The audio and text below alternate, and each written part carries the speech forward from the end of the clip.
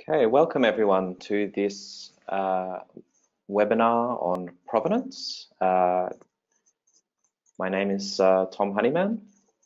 So, provenance or lineage is, or sometimes known as pedigree, is a description of entities and processes involved in producing and delivering or otherwise influencing that resource. So I'm paraphrasing the W3C Provenance Incubator Group description slightly here.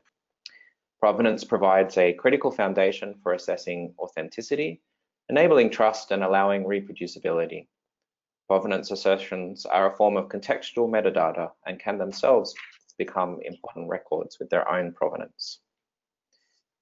So today we are joined by Carl Monick from the Bureau of Meteorology and Matthew Miles from the Department of Environment, Water and Natural Resources at South Australia. Carl, could you expand a little bit?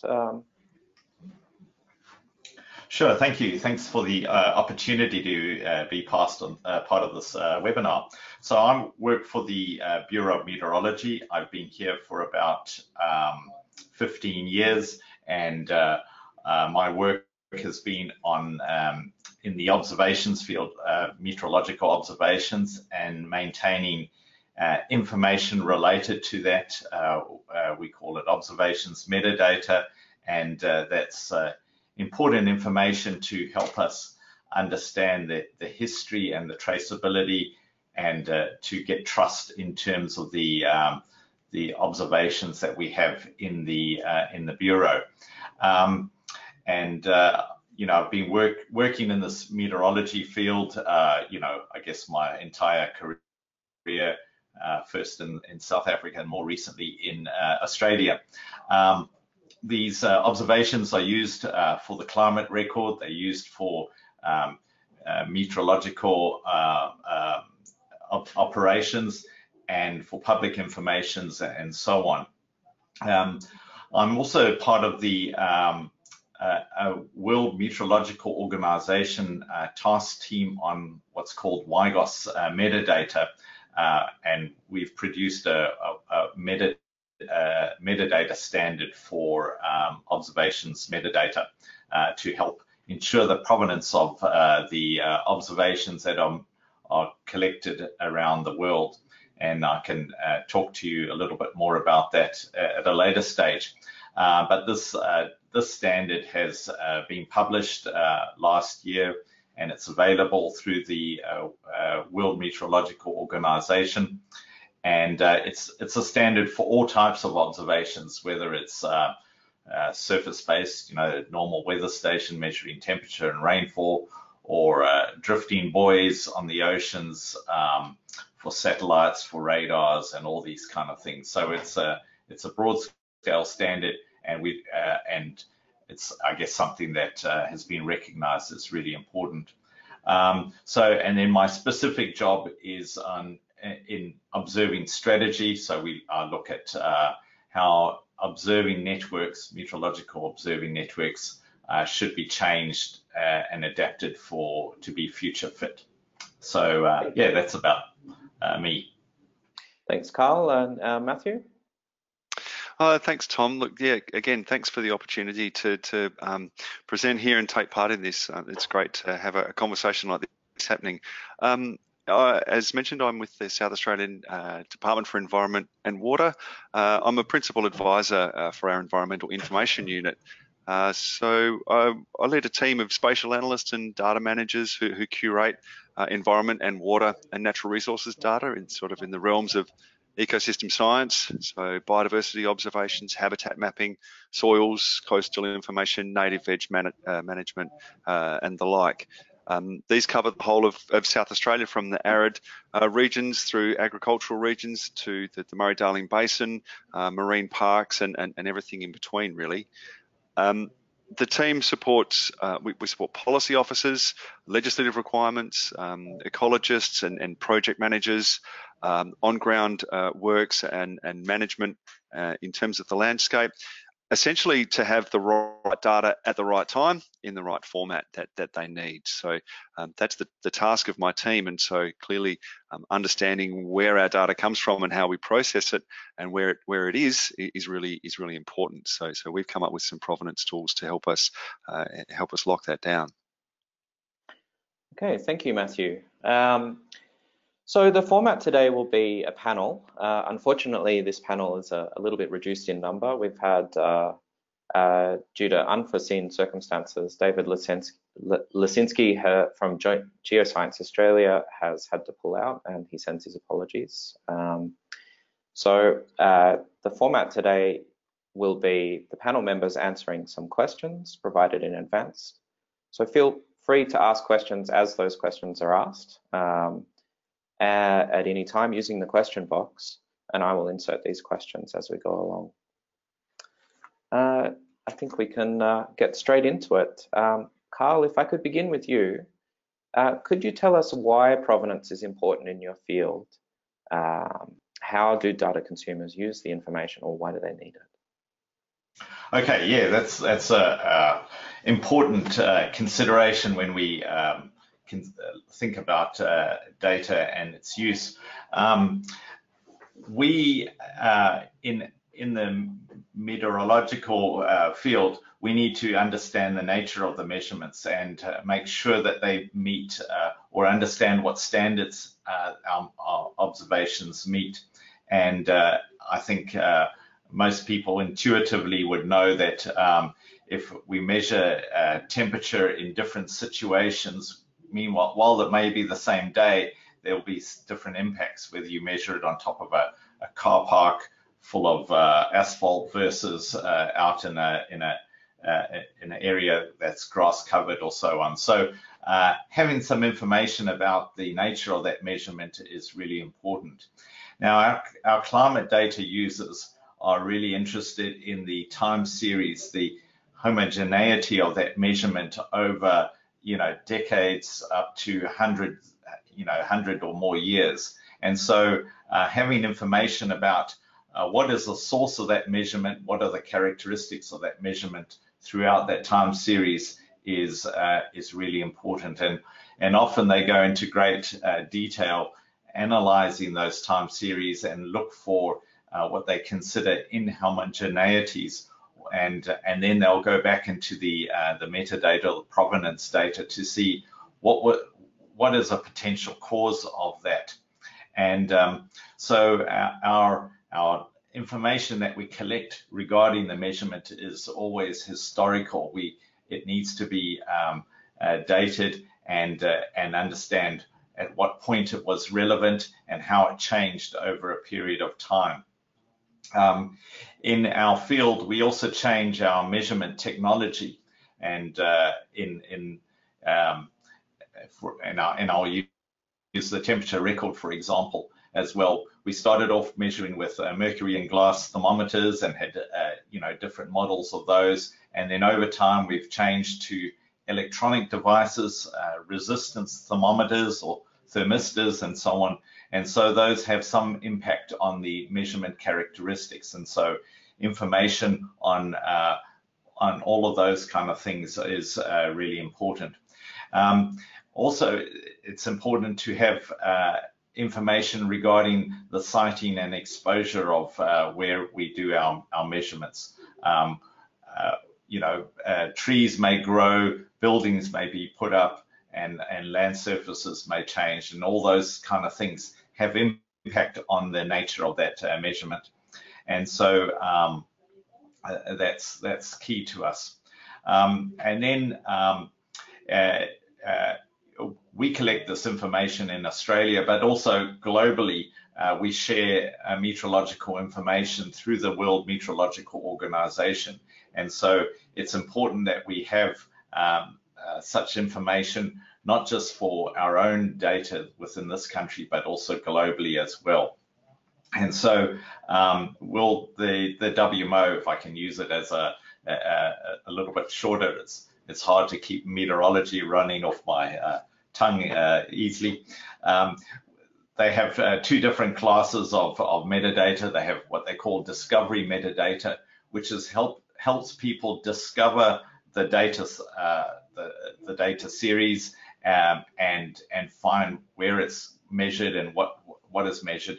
And then they call interpretation or description or observations metadata, which talks more about the nature of the measurement as well.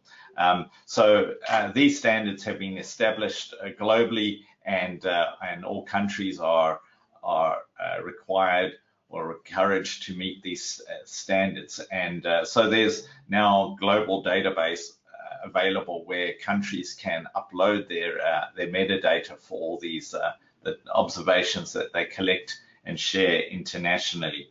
And I guess the Global Climate Observing System, they have a statement, and their statement is: the details and histories of local conditions, instruments, operating procedures, data processing algorithms, and other factors pertinent to interpreting the data should be documented and treated with the same care as the data themselves. So that sort of encapsulates the types of things that go into our metadata, our provenance. And then there's obviously, from the measurement, the processing of the data as it moves on, the quality control processes that are applied to it, and any other processes to adjust for maybe inhomogeneities or so on.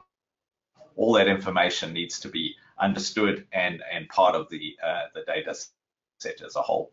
So yes, to us it's incredibly important, and I think the Australian Bureau of Meteorology is, I won't say leads the world, but it's one of the great examples in terms of our comprehensive metadata that we have, at least over the last since the late 90s, when we established our comprehensive digital database on metadata. So yeah, thank you. Thanks. So Matthew, the same question. Why is provenance important in your field? How do data consumers use the information, and why do they need it? So in our field of ecology or landscape science, the science and information that we produce, particularly from a government agency point of view, has to be transparent and defensible. And so we do collect metadata about a number of our data sets, particularly the ones where we're supplying authoritative data, whether that's mapping data or coastlines and things that are highly technical in nature.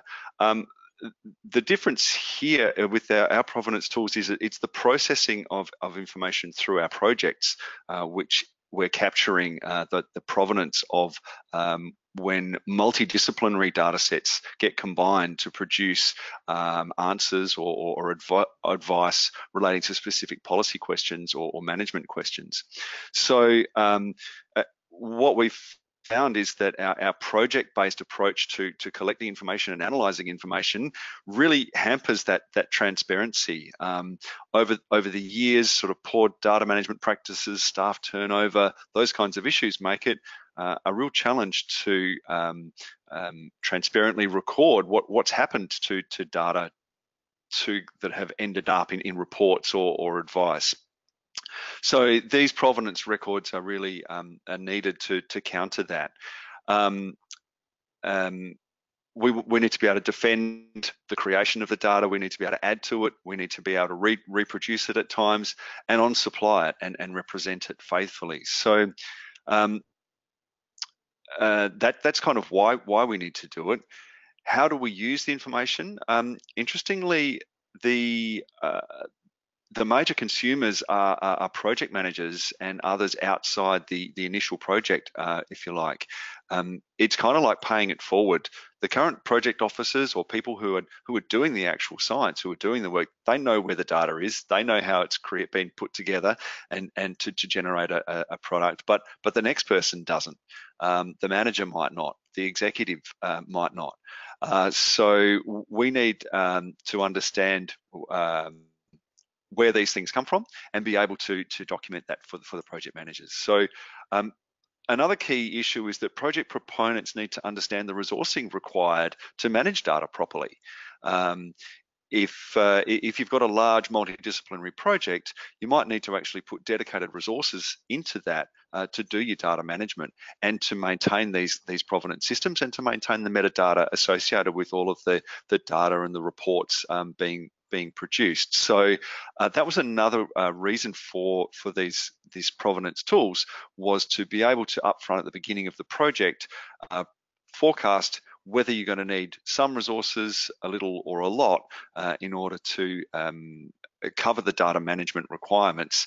They don't just happen by themselves, as people I'm sure listening to this will understand. Okay. Before we move on, did you have any questions for each other? Or would we like to move on to the next question? No, that's fine. Okay, so Carl, how did you decide what provenance information to capture, and how and when, particularly in your workflows, do you capture it? Okay, yeah, that's a good question, because there is so much that can be collected, and one needs to make sure that you collect what's appropriate and useful. And so I guess part of our work with the World Meteorological Organization has been to set a standard set of metadata, and there's we've divided it up into 10 categories, and this is a cross-disciplinary group.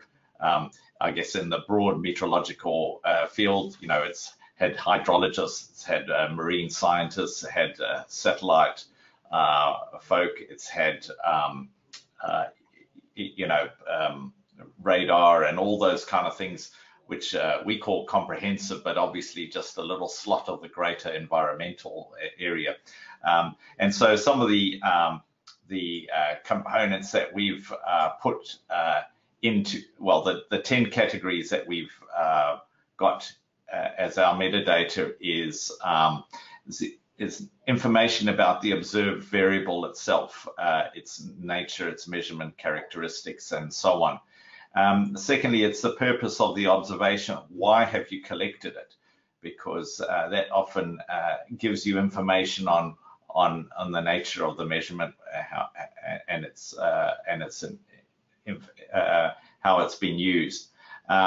Third is the information regarding the measurement location, the station, the platform, and things relating to that, whether it's a fixed station, a mobile station, or some remote sensing platform that might be an aircraft or a satellite, and so on. The fourth category is to do with the environment, the geographical environment where the observation is made.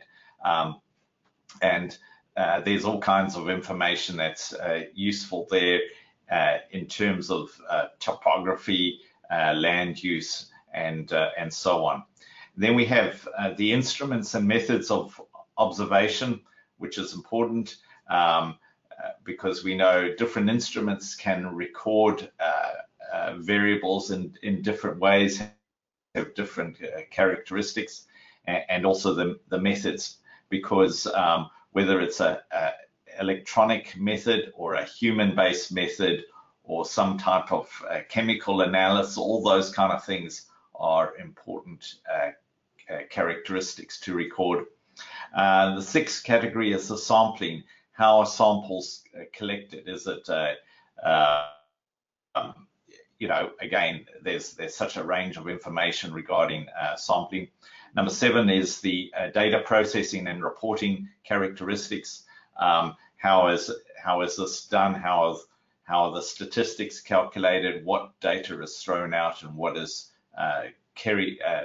transmitted through to the final product, and so on. 8 is the data quality. What type of data quality and traceable aspects are provided to the observation? What checks are done? Is the measurements, are the measurements compared against some international standard through some traceability chain, and so on. The ninth category is ownership and data quality or data policy. Who owns it and what rights are there relating to the data and how it's been used. And then the last category is to do with the contact. How do you get hold of those who collected the data if you want to find more information? So so I guess that's one way of deciding what information to capture. And then the second is, how do we do it? And so you know, we've got processes in place for our field staff who go out to observation sites, and they have a certain set of metadata that they need to collect and update, much like that list that I just provided to you. So so at the time, well, generally in our field, we are collecting data continuously 24/7. And so our metadata is collected when we have some type of change or visit to sites, for example. And so we have a number of things that need to be done, the characteristics of the verification done, photographs, checking that information on serial numbers and so on of equipment is updated, and so on.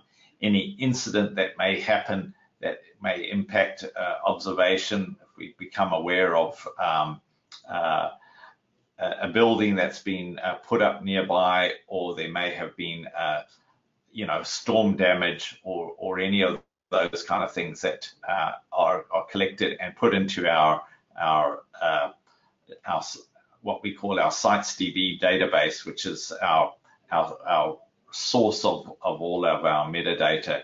And there's you know, huge amounts and different types of information that have been collected. So this information is collected in the field, transferred into the database, and then it's QC'd to some extent. A manager will look through and make sure that it's appropriate information, that they haven't made a mistake in terms of you know, selecting the wrong station or field or whatever to apply it to, and then it's available right across our organization for people to query and view and so on. So that's a type of information that we collect. I guess one of the things we've discovered and is that photographs are often invaluable. You know, today we may think we need to know some information, but we haven't had the wisdom to collect that information prior to this point. And going back into photographs from the past is often solves some of those questions. You can see things that weren't documented, or you can see from characteristics what model equipment it was, or something like that. So those are the kinds of things that we collect. You know, something as simple as the units that we measure in is important. We notice changes in temperature when we move from Fahrenheit to using degrees Celsius. We can see differences in maximum temperatures if we change our observing time from 8 a.m. to 9 a.m. That has happened sometime in our past as well.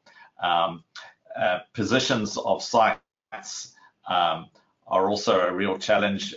You know, they may have been located on a 1 in 250,000 map. The way degrees, minutes, and seconds are recorded may, you know, in database conversions, it may be seen as, instead of being minutes, it may have been incorporated as decimal degrees or something like that. And so there's these errors that can creep into databases due to you know, the way data is managed. So those are all kinds of things that we collect, and I guess in terms of our workflows, we collect them, try and collect them at source, and bring them in and make them available to our staff. Thank you. Yes, so that's interesting then, of course, with the nature of your data is that there is that long tail that goes. I was wondering if I could get you to talk a little bit more about instances where you might be updating the provenance of a record. So you mentioned that scenario with a photo where you maybe some event triggers you to realize that there might be some errors in the data and you want to go back. Now, presumably that applies all the way back into the history of the records held by the Bureau. Yes. Yes. Sorry, did you want to finish? No, go for it. Yeah. So we have had some projects in the past where we call backseating because we have a lot of information that's available today or the last 2 decades that is electronic, but prior to that it was all paper records. And so for important climate sites and important climate records, we've been going back to paper files in order to document some of that information so we can get a more continuous record of changes of information because that's important. It's a really challenging area just in terms of database management. You know, for example, you know, you may say in 1933, you know, a thermometer was broken and replaced, and it was this model thermometer. And so in your database, you put in a date and time and say that happened then. And then the next event you may discover is in 1960 something. And so there's this assumption that thermometer was in place from 1933 to 1965, for example. And so that can, you know, if there is a record missing in the paper file where there was another change made, it can lead to wrong understanding or assumptions made in terms of that. So and when you discover a new piece of information and you want to insert it into that database record, you also have to end the life of the previous thermometer, for example, put in the new model and start it again. And so there's important training that needs to be given to staff who do that. And so you know, we do that because there is so much importance put on our temperature record and other rainfall records and such things. And so as we've gone through those exercises, we've also realized that there's additional metadata we need to you know, put in, and so we've added to our repertoire of metadata, but we're not always able to go back in terms of that. I've got a quick question from the audience too. Catherine Brady asks, are these 10 categories of information captured manually, semi-manually, or automatically? Good question. So I guess a large number are collected, I guess, semi-manually in our case. So a lot of the information is collected on site and either loaded into a laptop at that time, or it's when they get back to their office, that's their opportunity to do that. These days, we have more and more intelligent equipment that is able to report its serial number and any changes that happen. And so we are moving to a point where you have more automated information, but I would say the bulk of it is manual assisted or manual in terms of its collection. Matthew, let's turn to your question. How did you decide what provenance information to capture, and how and when in your workflows do you capture it? So thanks, Tom. Yeah, interesting. The level that we work at here slightly different to the sort of foundational, if you like, or direct measurements from the BOM there. So we had to work our way through working out what was important to understand when you want to resurface data or you want to access project-based data or the products of value-added analyses. So here's a report, and it's made up of some maps and some photographs and some text. And so where did that come from? How can we roll that back and understand what went into it? Interestingly, so a lot of the data that goes into those reports is of the nature that Carl is talking about. Sometimes it's climate information or it's direct observations from instruments. Other data types that we deal with are human observations, for example, animal and plant sightings, for example, and we have standards around the kinds of information that's collected and then the metadata that goes along with those. What we quickly recognized was that in our line of work, we have IT systems that hold metadata for a given format of information, but it sits within that system. So whether it's a spatial database or it's a tabular system, whether it's a surface water data system or our groundwater database or our soils information or our photo libraries, for example, they each have metadata associated with them, but it sits in that IT solution, if you like, in that database. What we needed was metadata for a project that said, okay, so where did you get that data from, and what did you combine it with, and then the thing that you produced, where did you put it? Next was to say, okay, so how has that product been evaluated? Who has done the evaluation? Who's done the approval of that evaluation or a review of the evaluation? And then ultimately, who's authorized the release of the product down the line? So we have many people working on these projects, and as I say, often they're multidisciplinary. So we need to understand the people involved and the decisions that are made as much as the actual data, the granular metadata about the data itself. For example, like what Carl is talking about. So we needed a new system. It was really a metadata system that sits across the top of our other systems and provides it at the level of a project. So we have a project management framework that guides the way that the agency it gets money and undertakes projects, and that's about planning the project and then delivering the project and then reviewing the outcomes of the project and then closure of the project. So your classic Prince 2 or method for running through a project. What was missing was really the data management components of that. So getting to the second part of the question, how do we capture it?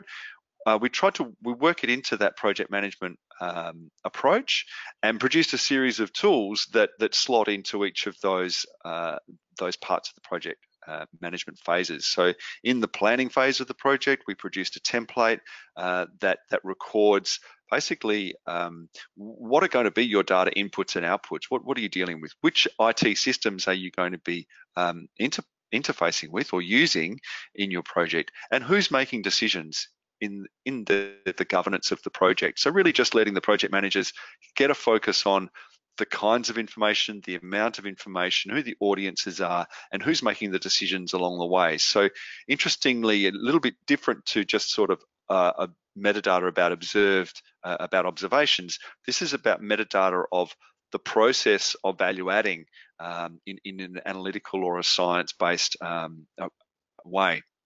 So we worked them into that project management framework.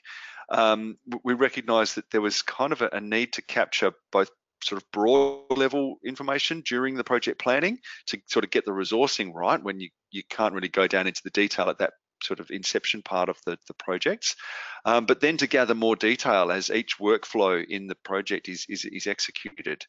So there's potentially change as you go through the project as well. So we produced a series of templates, including that planning form, some charts, which are, we call them data charts, which are a sort of a one-page summary of workflows that captures provenance of that workflow and the governance of that workflow, as I've mentioned. And then associated with that, we call it a catalog, which is sort of a metadata system that allows you to capture some of that more traditional metadata of where's it come from, its lineage, its location in space and time, and all of those kinds of things, but really across the formats. So you could say at a project level, here's a list of all of the information resources that were used in this particular workflow, irrespective of whether it sits in an Oracle database or an ArcGIS Esri database or an image library, or indeed a herbarium where we've got samples or water samples. So the provision of those templates is sort of the first process. We also found that we needed some human support to that, to really guide people to using the templates. It's one thing to just give them a template, but there was really a need for us to hold hands, if you like, help people through filling these things out, and really not because it's a difficult process, but it's really just learning that and understanding the process of extracting that information and recognizing what are the kinds of things that need to be captured. Ultimately, probably even more so, probably not as much as we needed to collect information for the data to be transparent and defensible at the end of the day, we're actually trying to raise or improve data management culture right across our agency. So we really wanted project managers and project officers to understand that it's not that difficult to write these things down, and indeed, if you plan it into your project and put some resources into it, then it makes it much easier to find this information later on down the track. And as I mentioned earlier, it really is about paying it forward here. The project officer will often defend themselves and say, I know where all my data is, I know where it's come from, I know where it's gone. But once that person's left or a new officer comes in, or indeed a data manager or a data provider, if a member of the public rings up and says, okay, map 3 in this report here, which has been made public, can I get the data from that and do something else with it?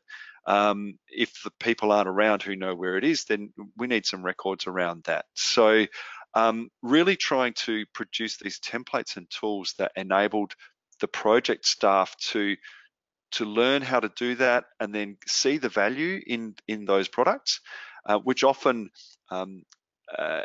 ironically doesn't often present itself until a bit down the track. So it's not until the project's been finished or nearly finished that somebody wants to produce the data that you can go to these records and really see that value.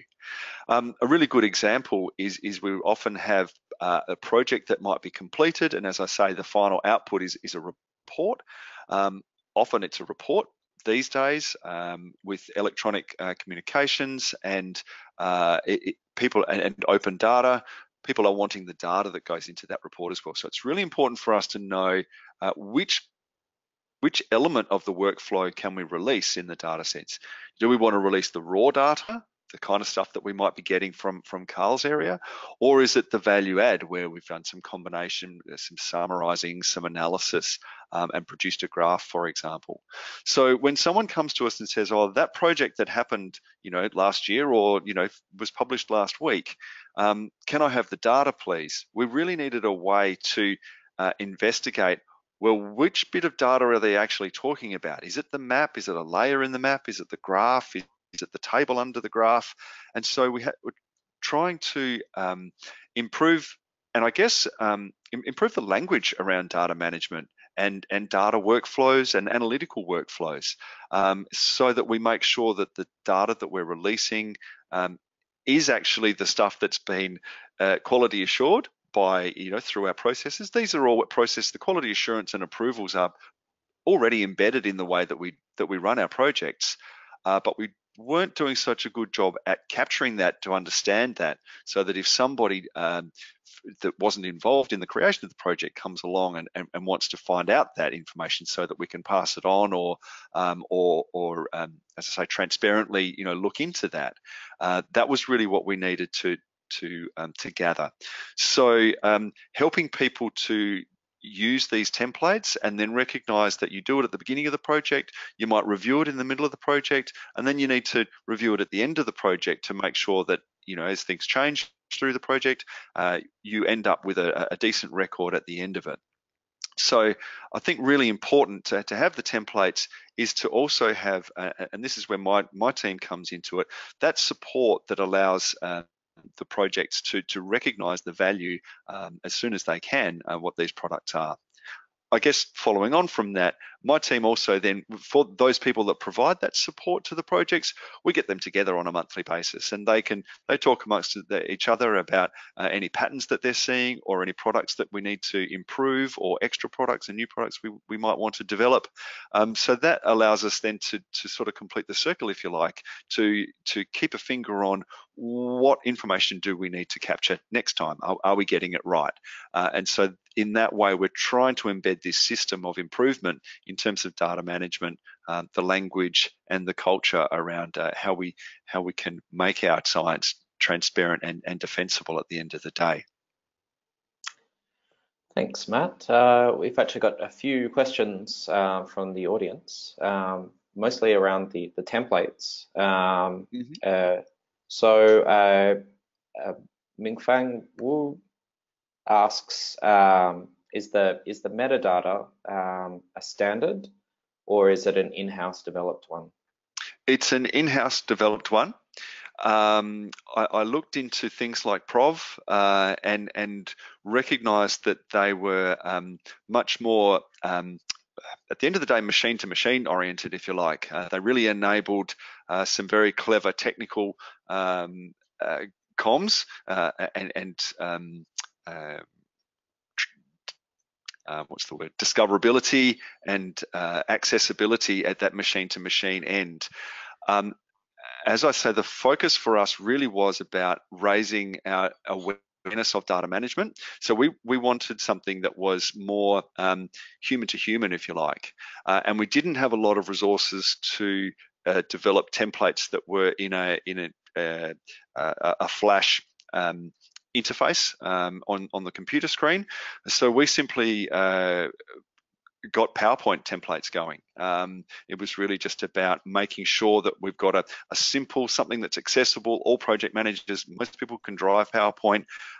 Give them some templates to put icons on the page that tell you whether it's a spatial layer, or it's a table of information, or it's a database, or it's a video, or it's a photo, and then just put in processes in between those that capture how the information was combined, and then what did it produce. And as I say, who did the quality assurance and who did the approving of the product coming out at the other end. So no, couldn't find a standard for that particular process, so it was in-house developed.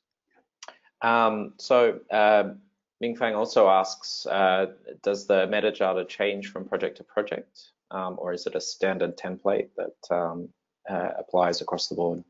Yeah, that's interesting. What we've found is that it's evolving. Some of the things that we, at a base level, that we want to capture is the data classified? What classification does it have? So inside government, we classify things as whether they have any sensitivities, whether they're for official use only, whether they are cabinet sensitive, or whether they're public data. So it's got to be classified. So we capture the classification, any licensing, if it's open licensed or not, and then who's done the authorization, who's done the evaluation.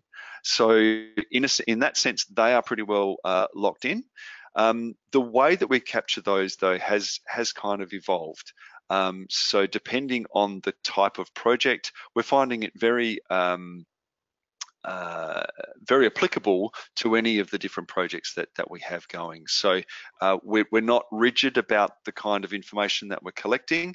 As I say, in almost more than the data that we're collecting at a corporate level, the value in this is a business area getting to understand its own data management needs and the way that it stores and value adds information through its workflows.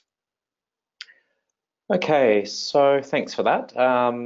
We've got 14 minutes remaining, and I think we've actually got a strong sense of what the main challenges are in capturing provenance information in both your organisations. But I wanted to give you a chance to maybe raise any other challenges, starting with you, Carl. Sure. Yeah, we do have a few challenges that I wanted to highlight. One is consistency in information, and so often where possible, we use tables of information that they can select instead of user entry. What's also a challenge is communicating the value of metadata to those who are, in decision makers, because often in terms of the short term, they don't see the value of it, but we recognize the value over the longer term. It's privacy is an important aspect, because recording who entered the metadata is important, because sometimes there can be this person always does it this way or something like that, and so if you can do that, but we don't want to necessarily record their name and so on. So that kind of information is important. And I guess ongoing motivation of staff is also important, because they keep doing the same old thing at every site that they go to, and so in the beginning they can be well motivated and be comprehensive in their metadata, and then over time, if they're on a 2-week trip driving around remote parts of Northern Territory or something, they start their enthusiasm lags a little bit, and so ways to encourage them and to monitor that is important. And then also to identify what's missing. That's something that's not there. It's very difficult to identify remotely. So how do you find how do you have a process in place to document those things that somebody may just not see? And we find we have a number of skills in terms of our staff. We have those who have a greater meteorological understanding, and then those who are maybe more engineering technical, and they might not understand things that influence the measurement of one of our meteorological variables, and so they may not recognize the impact that a new, let's say, a new building next to an observing site might have, with maybe radiation reflecting off the building and increasing the heat load of the Stevenson screen. So I guess those are I guess. Oh, and one last thing is database changes. There's always a need to update databases, move them to new software systems, and sometimes those changes, assumptions can be made about certain fields which will change the nature of them. So that's the challenges that we face in the Bureau of Meteorology. Thanks. Thank you, Carl.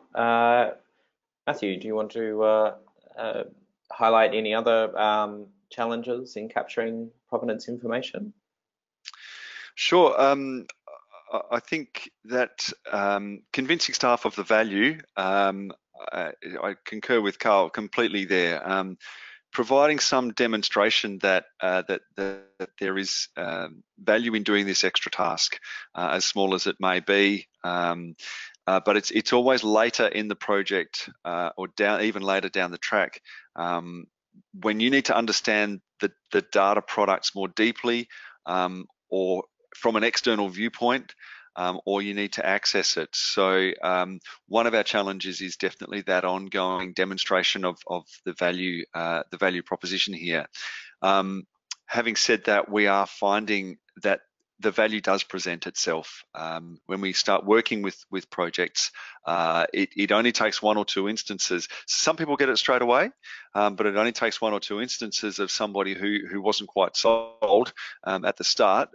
When a certain request comes in and they need to understand something, we've had managers who've needed to make a rapid decision about whether or not to release a certain component of an analysis, and our charts are very much enabling that for them to, rather than spend time deliberating where did this come from, who did the evaluation, does it have good quality, that's really demonstrable through these things.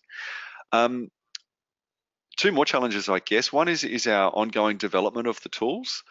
So we knew that we needed a framework to manage these governance processes and these workflows, and we were able to put some time to that. It took us a good couple of years to really work our way through this and get to some reasonably mature templates.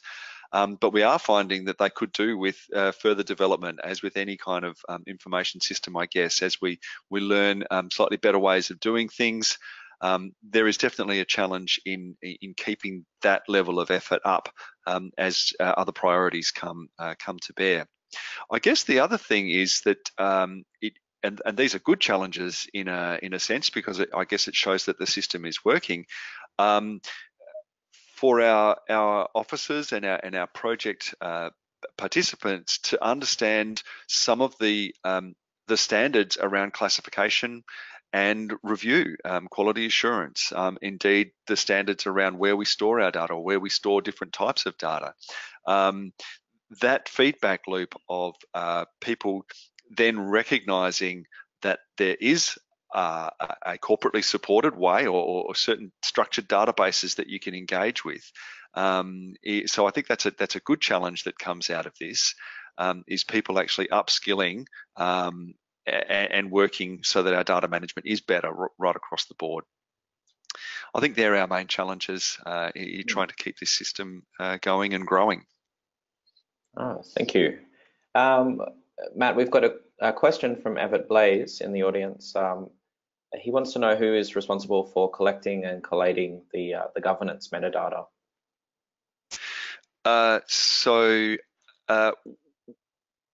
Who is responsible for it? So the governance of the governance.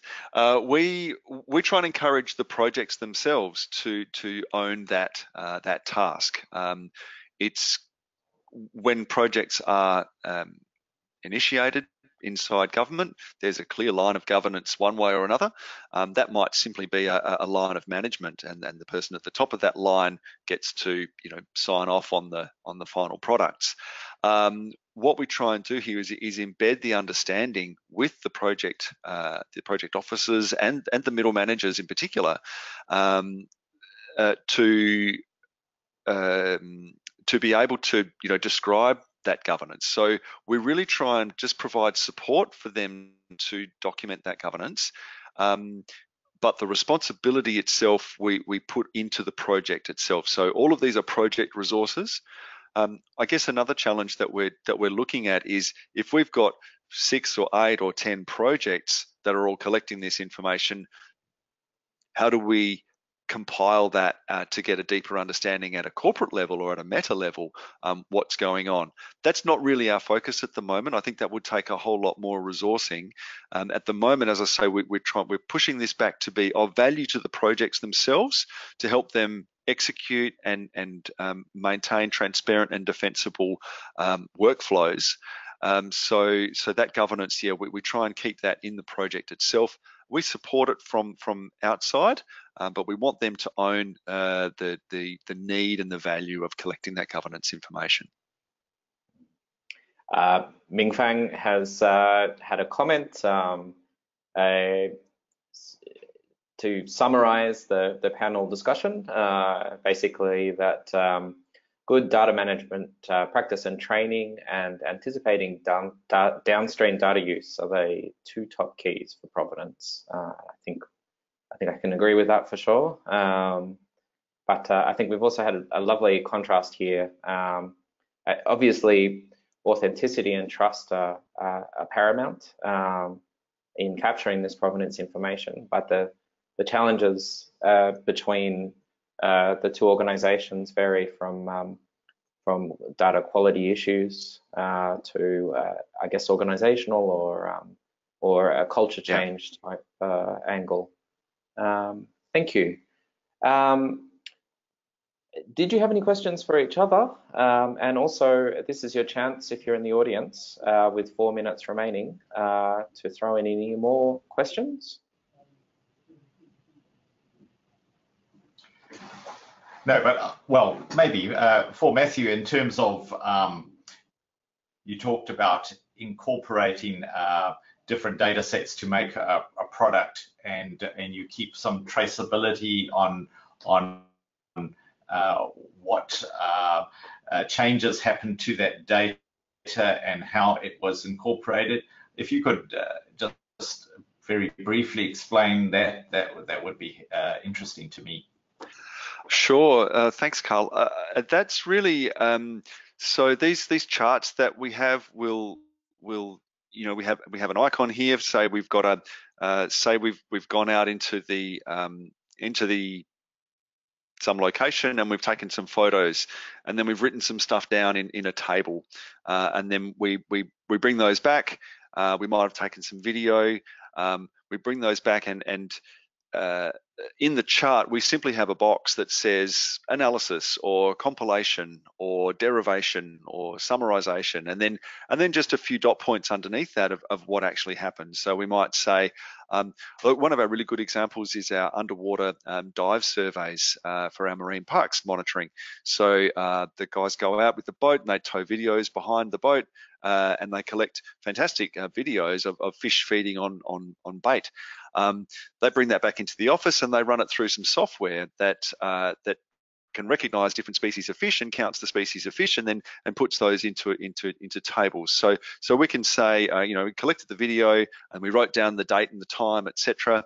And then we process that, and we extract from that or distill from that a table of species count, for example. And then that species count data, that table then goes into our biological observations system, and then that can be either supplied onwards or goes into some kind of understanding of a species richness over time in that particular location. So to capture the processes in there, we simply say compilation or analysis, whatever makes sense for the project, and then a couple of dot points about what they actually did. And so whether they can record in, oh, we used the Maxent software, or you know, and then we put the data into such and such a database.